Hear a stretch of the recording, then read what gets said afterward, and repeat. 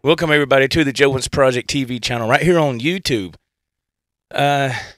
So where does this all start, this little story here?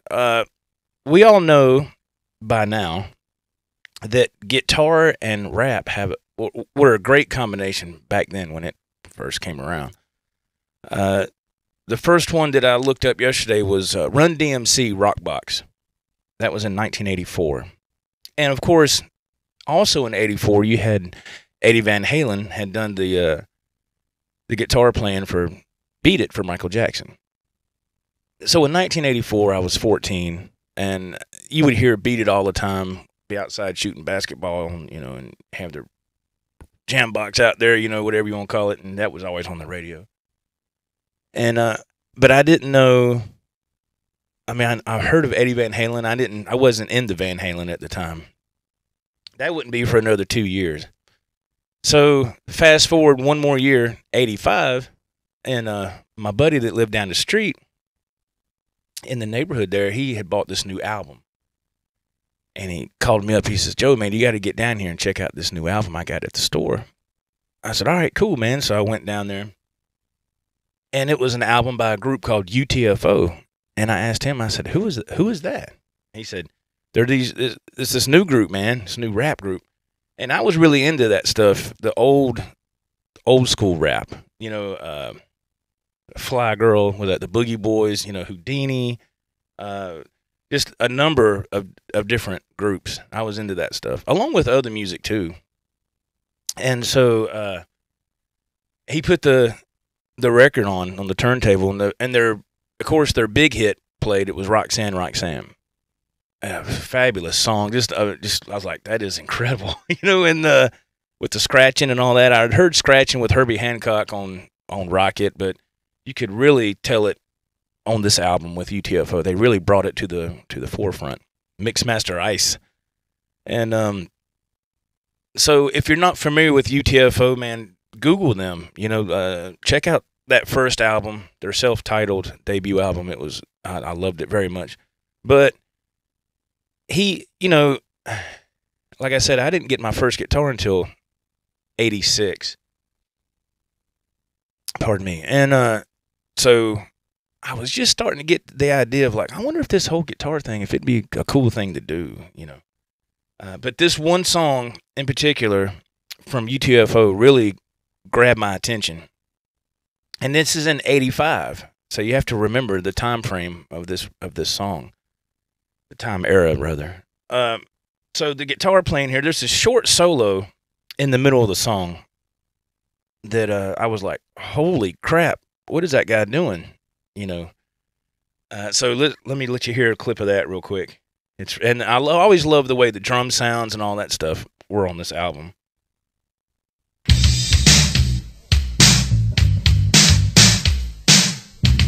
This is Lisa Lips, by the way.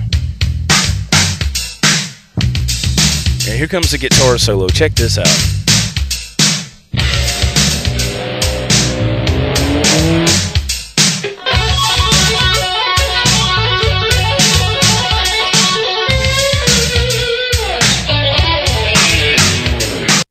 Now that was, when I heard that, I thought, again, I didn't, I had heard of Van Halen and all that stuff, but I didn't have any knowledge about, finger tapping or two-handed tapping, whatever people want to call it.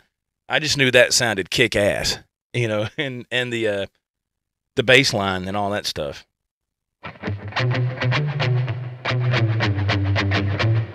I thought that was really cool. And that's just the solo in the middle of the song, the real short guitar blast right there. Now on the outro of the song, there's a lot more guitar going on, and that's even more impressive. It was to me. So let's listen to it one more time. Then what I did is I took those couple of measures of the drums there and kind of just patched them together, and excuse me, and I'm going to try to play that little solo piece.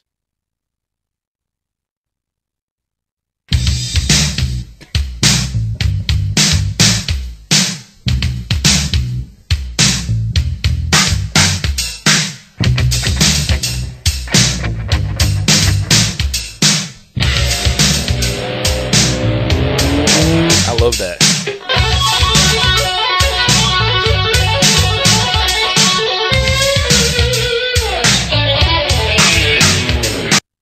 All right, that's it. Oh, and by the way, I had forgotten all about this song. I mean, not that not I don't mean that in a negative way. Just you hear songs during your lifetime, and then you come back around to them at a certain point in time. And I was cruising down the road the other night, and I actually came upon a couple of interviews with one of the rappers of U.T.F.O. His name was Kango. Watching a couple old interviews with him, and I said, "Man, there's Kango." I said, "U.T.F.O." I thought that was cool. And his Instagram handle popped up on the screen on that interview. So I said, "Well, I would love to know who played guitar on this song. Was it a session musician, or was it just a friend?" Or so I found him on Instagram and followed him, and I sent him a private message, and lo and behold, he was kind enough to take the time to answer me. And I thought that was really it blew my mind. And I was like, "Whoa!" And I asked him. I said, "Hey," I told him who I was, and what I could in that brief message. And I said, "Who played guitar on that track? Is there any way you could tell me that? Because I would love to do a video about the guitar playing or that little solo piece on YouTube." And I sent the message to him, and I kind of I said, "Nah, he ain't gonna answer, man." And not about an hour or so later, maybe 2 hours later, he responded, and he said, "That was a great question." He goes, "I believe it was one of the members of Full Force that played guitar in that song." Now, Full Force, I believe, was like kind of did some backup singing for U.T.F.O. on that first album and stuff like that. But they have their own group as well. They have their own thing going on. I think they do a lot of songwriting and producing and all that. So he told me, he said, "I believe it was one of the members of Full Force that played guitar." And I was like, man, so when you go back and listen to that piece, this is in 1985. So that guitar playing was off the chain, especially for that era, because like I said, people were just starting to do the two-hand tapping thing because Eddie had really popularized that, hugely, which he's one of my big-time guitar heroes anyway.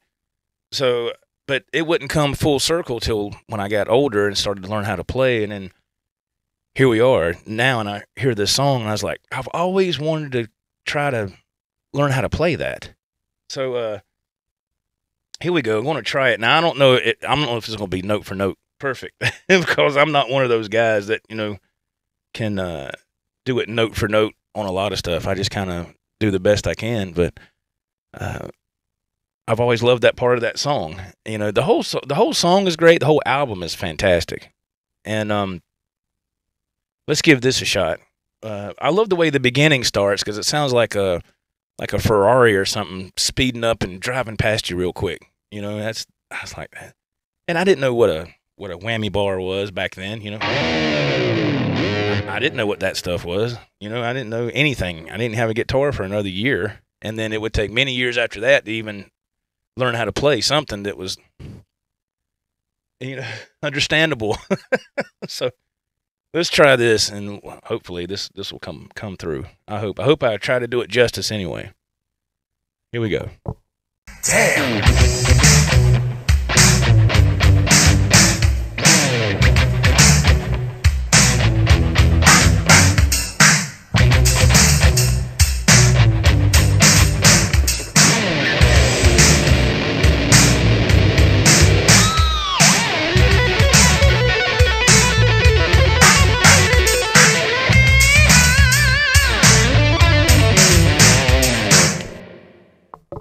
So there we go. That's the solo that I love from U.T.F.O.